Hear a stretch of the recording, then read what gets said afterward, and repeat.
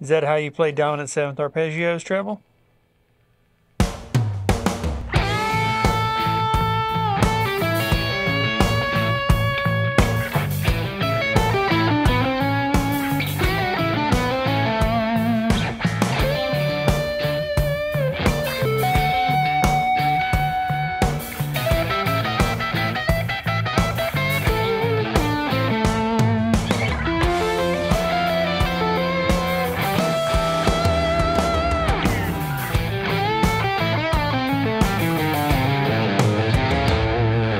Hey everyone, Clint Tucker, guitar trainer and coach. Thanks for being here. I'm going to be helping you learn how to solo through this song. And if you would, go ahead and like and subscribe. All right, we're in standard tuning. We'll go ahead and tune up. 1 E.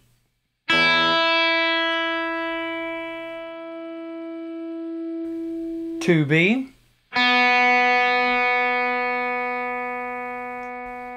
3 G, 4 D, 5 A, and 6 E. Okay, this song that we've been working on has been involving the A7 chord, the D7 chord, this F major 7 sharp 11, and the E7 sharp 9, the hindrance chord.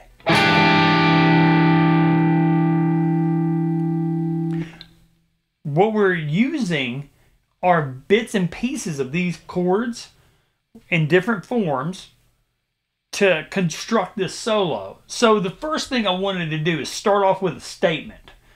And the song is in like an A7 sound. So that's the very first thing that we are doing. So I used the A, but instead of playing the A, we're going to play the G on the second string bent up to the A. Immediately, you start off with a bang. You already have the listener's attention. And it's a little bit more exciting than just playing that note. Okay, so that's the first thing. The next thing that we're going to get into is this A7 chord. So I am outlining this chord on the 9th fret 3rd string, 8th fret 2nd string, and 9th fret 1st string. So if we think about our 5 crucial shapes, which if you don't know those, that's a really good place to look, is this little video right here.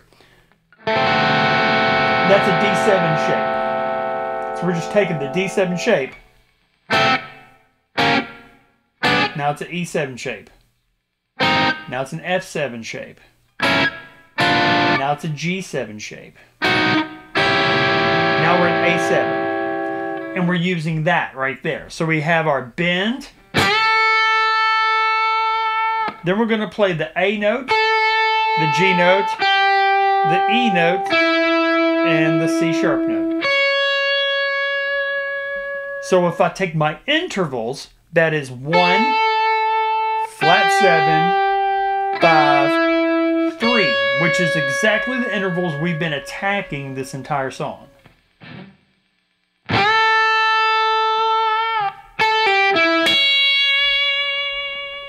Okay, now if you want to, you can let that hang out a little bit longer, put some vibrato on it, or you can make it like abrupt. Either one sounds pretty cool.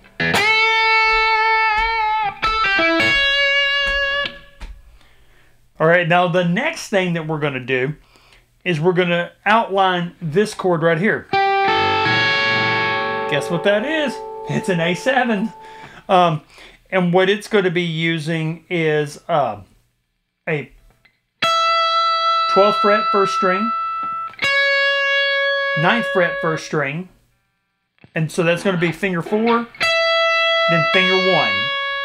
Then finger 2 on the second string is on the A note, 10th fret. Then we're going to go to the 12th fret, 3rd string. And then we're going to hit the 9th fret, 3rd string with finger 1.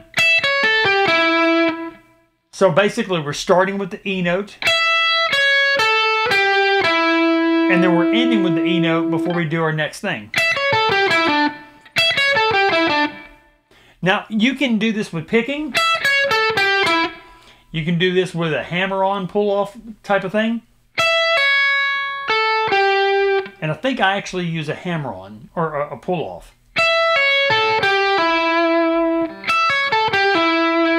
Now, remember, if you don't know for sure about what you're doing with a pull-off to get it clean, try to pluck the string that is attached to the anchor finger. So you play this with the pick, but then, I'll kind of zoom up here, pluck the string with your finger. Don't actually try to pull off, pluck. You can get a lot more mileage out of this with no effort.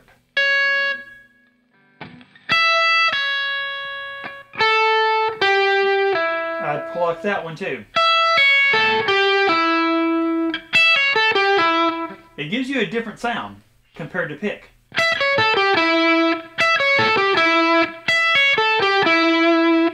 And then we're going to hit the 4th string, 12th fret, the D note. And then I think we hit the 9th fret, and then 10th fret, and then the 11th fret. Yeah, I'm pretty sure that's what it is. Now, all of that sounds really good over an A7. And also, I don't know if you're noticing this, but I'm climbing. I'm started here, then I went here, then I went here.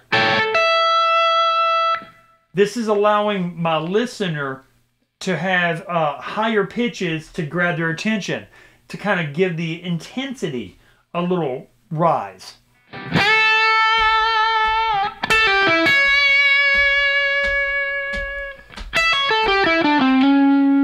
Then I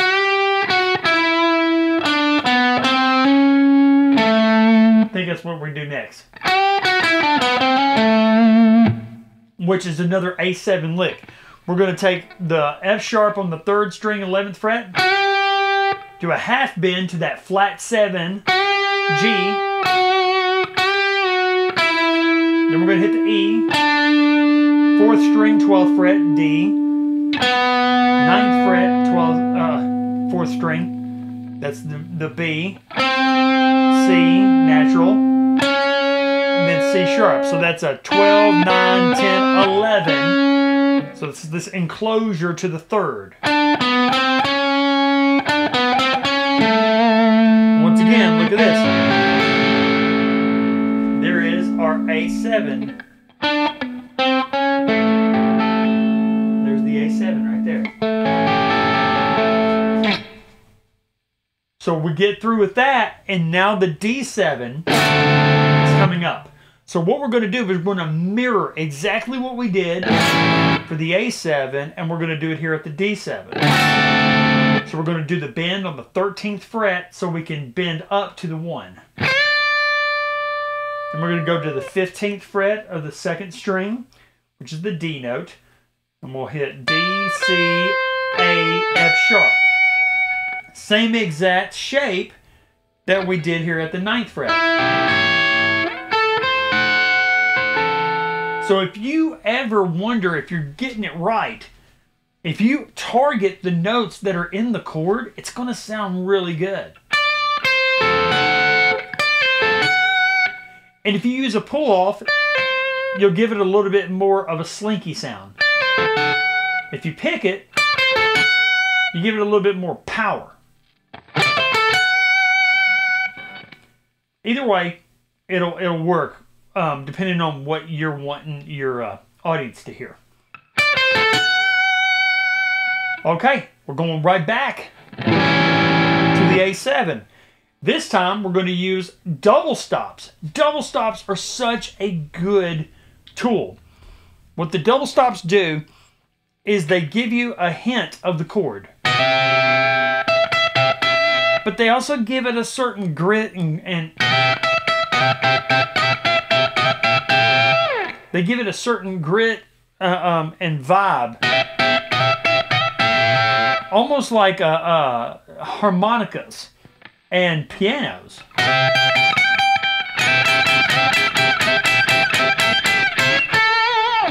So the way I'm doing this one is I'm going to go into a hybrid vibe.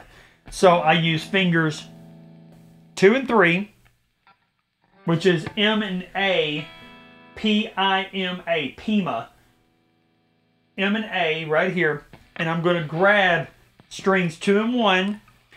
And I'm at 16 and 14, which are half steps below what I really want people to hear. If we stayed right there, it would not sound good. But when we slide, guess what we give everybody? The A7 sound. That is the flat 7 and the 5. So it works on a lot of different levels. And I'm doing this slide, then I'm hitting 2 double stops. And I believe I do 4 of these. And then on the last one, I go to the 13th fret and second string and 12th fret of the first string. And I do a partial bend on the C note, which is on the 13th fret. Can you almost hear the A? Then I hit the 14th fret, 3rd string. And then right above, there's my 5th. That's my E note on the 14th fret, 4th string. I'm going to do a grace note slide. So the grace note is where you don't actually hear like the actual, you just hear this. So it's not on the beat, it's against the beat. And then I'm sliding back to the 12th fret, 4th string.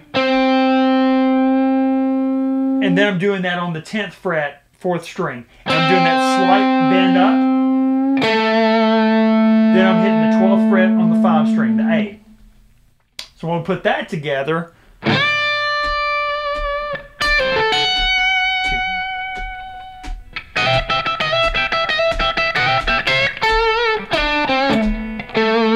hopefully you hear that without that little fail right there at the end. Here comes the F chord. We're bringing in tension. First thing I'm going to do is I'm actually going to slide into the F. So I'm now using 15, 14, 13. There's my F. Remember what I said. If you use chord tones in your solo, if the notes were in the chord, it's going to work. Okay, now I'm going to hit the 15th fret on the 2nd string and slide up. This gives me this unique sound that I really like. And then I'm going to ring in to the 13th fret, 1st string, the F note. So I'm giving that sound. And then I'm just going to retrace my steps and go back. So 17, slide back to 15. 13 on the second string. 14 on the third string, and then go back to the 13th fret. That gives me this sense of completion. Okay, here comes our E Hendrix chord. I am going to straight up just bend. And one of the reasons why I didn't do anything else is because I didn't want to try to do anything flashy that would cost me precious moments of space to get back to my A idea. There was definitely some things we could do right here. One thing we could do is we could do like a, and we could outline the chord and do like that chord shape right there. Hit the flat 7 and then back. But one of the issues that we run into is that you kind of don't get to hear all the chord tones that are in this if I just do that. But this, if I did like a unison bend right there, that works great. Or if I did like that kind of thing where if I bent up from the 15th fret, then went straight to the sharp 9 that's in the chord, bent that up, then hit the 9th fret on the 3rd string and got that tonic, got that root, like, you know, almost like an exclamation point. That would have worked too. I just decided to go, because I'm already thinking about what's happening in that A7 that's coming up at the end. So that made it easier for me to map my next move. While I'm bending, I'm thinking about this A right here. So I give it some space, I let the beat come through, and then I set up my final little run, which we're going to be using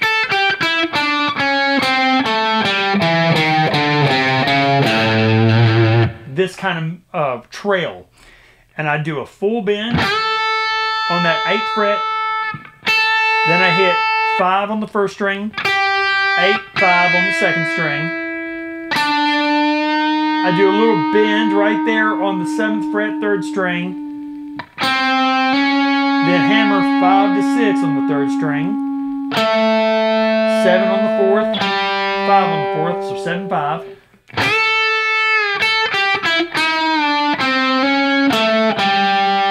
Then I'm going to hit 7, 6, 5, pull off, slide down to 3 on the 5 string, hit the C sharp on the 4th fret. That sets finger 4 or finger 3 up right here to the A. Then we hit the G, G sharp, A, C, C sharp, A. That helped me finish out the lick to where I ended right with the music.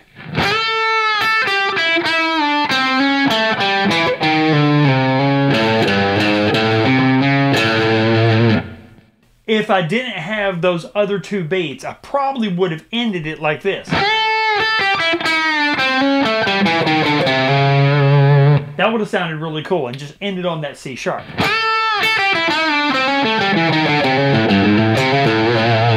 What I could have also done, maybe, is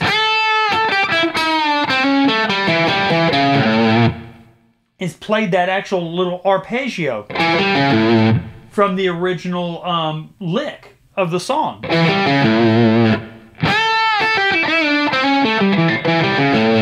Maybe I might have needed to get back to it. Let's see here.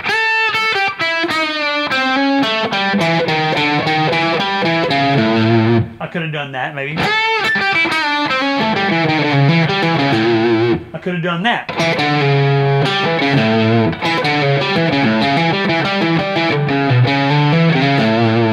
Now you're starting to see my thought processes, what I start to do.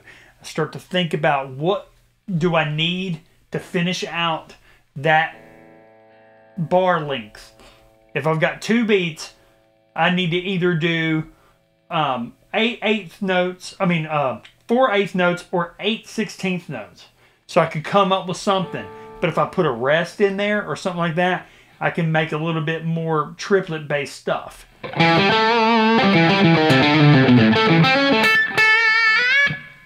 And then I start thinking about, okay, you know, does that sound pretty good? I think it sounds pretty cool. So I keep it. And then I just use this as a template. Now, in order to come up with this, I probably went through that solo about 5 little runs. And I was telling a student the other day that I try to use my ear as the narrator of a story. And I'm following, my melody is the story. And my fingers is my instinct. And my instinct is the audience. So if I do this, my ear might hear like, so I am actually going to go there, and then from there, I'm going to go into some different opportunities. I could do like that, or maybe I could do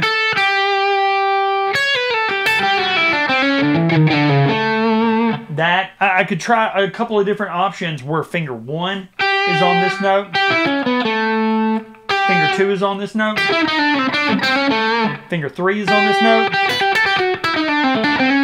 and finger 4. Either way, I start to work out a couple of ideas that seem to work for whatever finger is going to land on my next note. And then I start working through that. If you can craft a solo, you're making music, right? But tell a story. Don't just do whatever licks you want to play and not say anything. Give yourself a story to tell. And prayerfully, I've hopefully told y'all a story with this. And I'll help you be able to tell your story and give you more ideas to work with. If you don't know how to do any of that, email me at clint@cwtucker.com and let's set up a lesson. You know, you don't have to be stuck where you are. You know, if your why is big enough, then your how will be easy. Thanks guys for checking this out. Be on the lookout for new stuff and like and subscribe. And I've got backing tracks in the description and I've got the tabs to this. Y'all have a blessed weekend and we'll talk to you soon. Bye.